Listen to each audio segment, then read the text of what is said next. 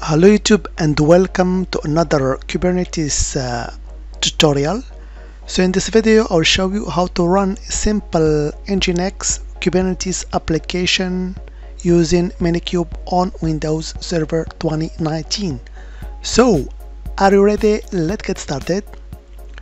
So as you have seen on my last video, I showed you how to install Minikube that actually allows us to interact with Kubernetes but using a package manager Chocolate. So here I'm assuming that you have installed Minikube. So first thing first, we need to start Minikube. So in order to start it, it's pretty easy. You type Minikube start. Okay, so you can provide a bunch of options, especially for the drivers. So you can use Hyper-V or VirtualBox or Docker. So here I'm gonna use VirtualBox because I just installed it on my machine, but you can leave it with the default if you want. Okay, so normally it will run using the Hyper-V if you have Hyper-V installed in your machine, but me, I'm gonna actually use VirtualBox in order to start Minikube.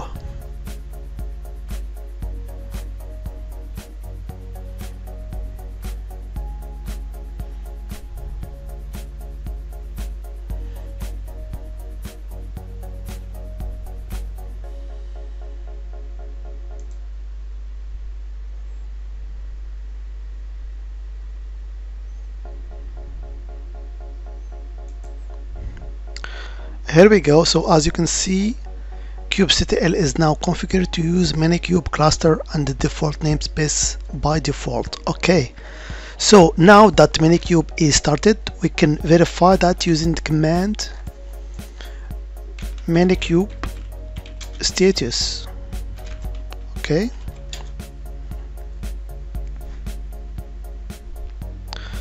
so you can see now that the type is control plan. The host is running, the kubelets are running, also the IP server is running, and the kube config is configured.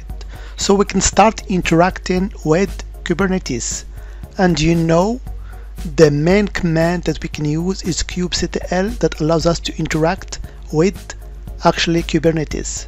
So here we're gonna install a simple nginx application. So we will actually use the nginx image, okay, in order to run this deployment. So the command to create a deployment in Kubernetes is pretty simple. We type kubectl create, okay, and we're gonna create a deployment. We have to provide a name, so I will use nginx. So let's call this deployment my-nginx, but you can call it whatever you want. And of course we'll be using the image from the default repository, and the name, of course, if the image is nginx. So this is the command that will actually pull the image from the GitHub repo in order to deploy it in our cluster. Okay, so let's run it. Here we go. It was quick. So we can actually see the state of our deployment using the command kubectl get deployment. Okay, so you can see the state here is ready 1 okay, up to date 1, available 1, and the age was 18 seconds ago. Okay, so this is actually my-nginx deployment. You can also see the pods that has been created when we create this deployment using the command kubectl and this time get pods. Okay, here we go. So you can see the name of my pod.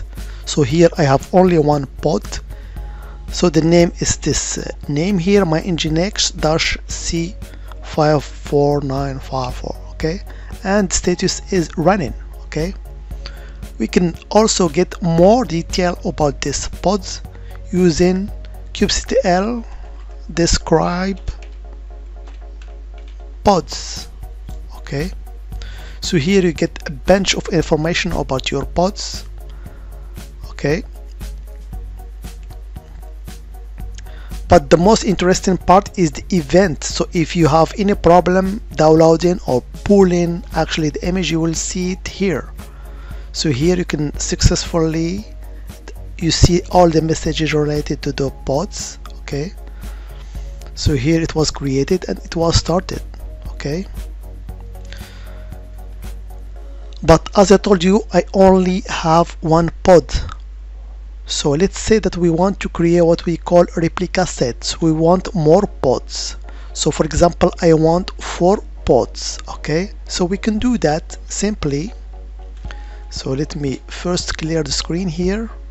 So we can actually scale our deployment. So we'll use the command kubectl. We're gonna scale our deployment. So I have to provide here the name of my deployment, which is my-nginx, and we'll use the option here --replica. So here specify how many pods you want. So for me, I want, for example, 4 pods. So before I have only 1, but now I want to deploy 4. Okay, so let's run it. Here we go. Let's get actually see our deployment.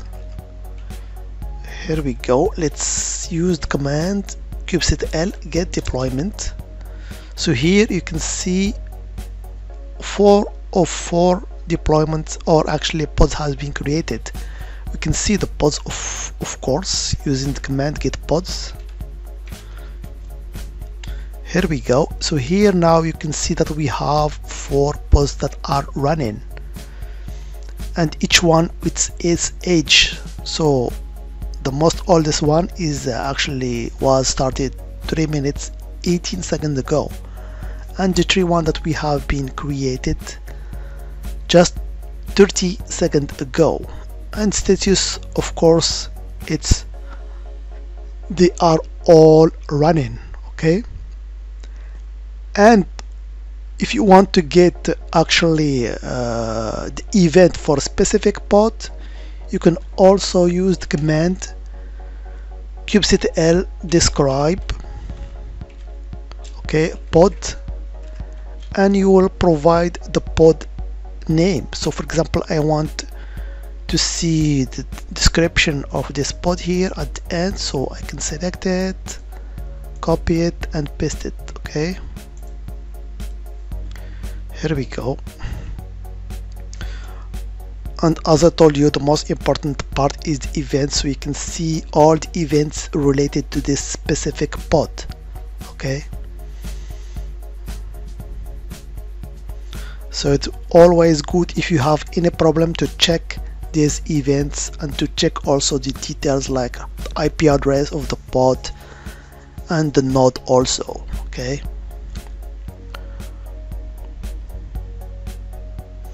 so now how can I access my application? So in order to access your application, actually, which is in this case nginx, which is web server, you can create a service. So there are many types of services. So here we'll use actually the most common way, which is called node port. So first we have to expose the port. So we'll use the command kubectl expose. Here we go, expose, not explodes. Expose, then the deployment, and of course I have to provide the name, so my-nginx. Okay, so as I told you, there are many types. So here I will use node port. So make sure to spell it correctly with capital letters. Okay, and also the port that I'm using for the nginx is of course 80. Okay, so this will expose port 80. Okay, here we go. Here we have already exists. So because I already run it before, but the command is that one. Okay, and in order to get actually the URL in order to access our app, we use Minikube, okay, service, and the name of our deployment, my-nginx, or service actually, -- URL. So here Minikube will gives us an URL in order to access our application. So if we copy this IP address or this link actually, and if we go and open our browser, normally we should get our application. Here we go. So you can see that you can reach your application here with the browser with this address provided by Minikube. Okay, and all the settings that you have seen can also be accessed, but not with command line, but graphically if you use Minikube Dashboard. So here I will show you the dashboard of Minikube. Here we go. So it will open your browser by default, and it will shows you all the deployments. So here you can see the deployment. I have only one, which is called my-nginx. We have our 4 pods that we have run, okay, and we have of course one replica set. So here you get the details about the 4 pods and also about your deployment, of course, and the replica set. Okay, so you can take a look at this dashboard. There are many things that you can do here, but as I told you, it's just a simple application, so we'll get in more details in the future videos. So in this video I just want to show you a preview of all what you can actually do with Kubernetes here if you run simple application. Okay, so you can terminate that using Ctrl+C.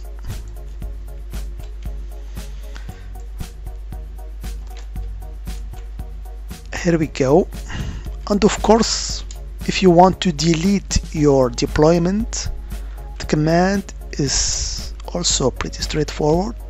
kubectl delete deployment, and you provide your deployment name. So in my case it was my-nginx.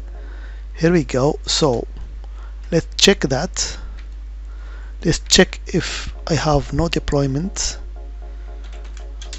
So you can see no resource found in the default namespace. I have no deployments, no pods anymore. Okay, so that was just a brief introduction to Kubernetes, to how to run a simple Kubernetes application, and in our case we used actually the nginx web server as an example. As always, I hope it has been informative for you, and I want to thank you for viewing. Bye bye.